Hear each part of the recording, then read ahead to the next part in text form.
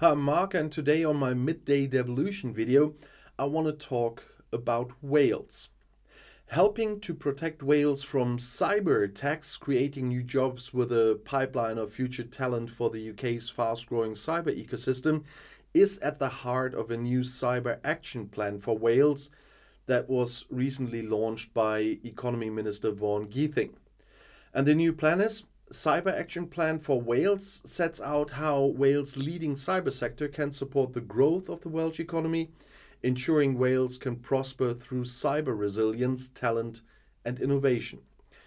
The COVID-19 pandemic has accelerated the prominence and importance of digital in the lives of the people of Wales. And this reliance has led to an increase in the risk of more common and sophisticated cyber attacks. I know what I'm talking about.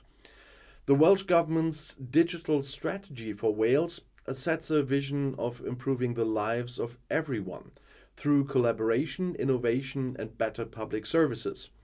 Effective cyber defense and resilience, a strong cyber business sector, and people, businesses, and public servants who are cyber aware are crucial to achieving this vision. While cyber resilience and security is at the core of the Welsh Government's new plan, cyber also offers major economic opportunities as the growing sector in Wales leads the way across the UK. The plan sets out a vision for cyber in Wales and how the Welsh Government will work collaboratively across sectors. And those sectors include, first of all, security and resilience. That means ensuring businesses, organizations, and public services take steps to reduce the risks and to prepare for and deal with and recover from cyber incidents. Then there's the economy.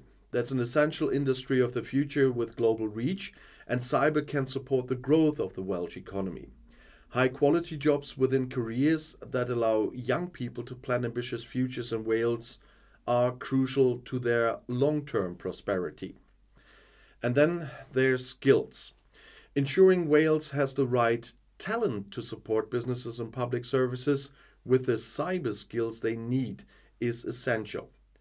Then there's the cyber ecosystem. Wales is leading some of the most innovative work on cyber with one of the biggest cyber ecosystems in the UK and is home to global players in the cyber industry.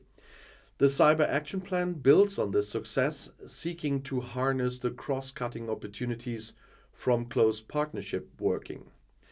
The plan focuses on maximizing existing investments and partnerships to achieve greater outcomes for Wales through increased collaboration and joined-up working.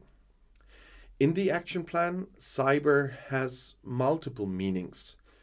It means that everyone feels confident to be as safe as possible online. It means that businesses are as productive, efficient, and resilient as possible. And it means that public services are effective and trusted by its users.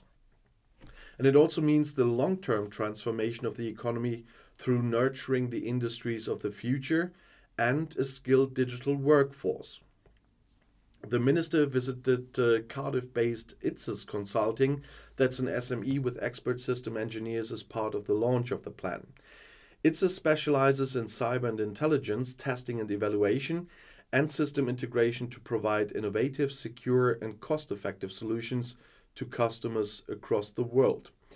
The publication of the plan comes ahead of the official opening of a new cyber innovation hub in Cardiff later that day when they published it, which brought together industry, government, defense, and academic partners to grow the Welsh cyber security sector.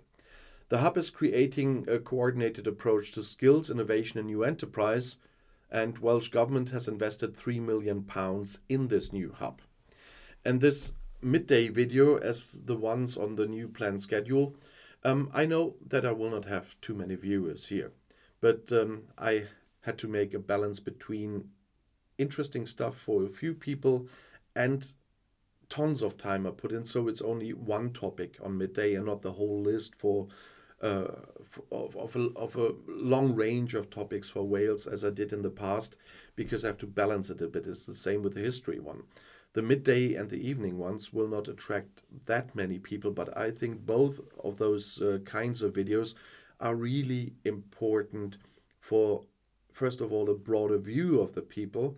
Even if only a few are interested, I still have hope in the people that in time they will have a look there and feel that they have information that is important. Not only the current happenings are important. We have to learn from our history, otherwise we are doomed to fail by repeating it. And we have to learn not only about the big picture of the whole UK. It's the same here in Germany. The people are always interested in federal politics, but they need to be interested in state politics and local politics. That's where a lot of important stuff happens, and that's why I am putting my schedule the way it is. In the morning, of course, you get the more global videos, but that are always the current ones. But I think this mixture is important, even if not everybody is interested in, although they should be. And I'll see you in my next video. I'll be back.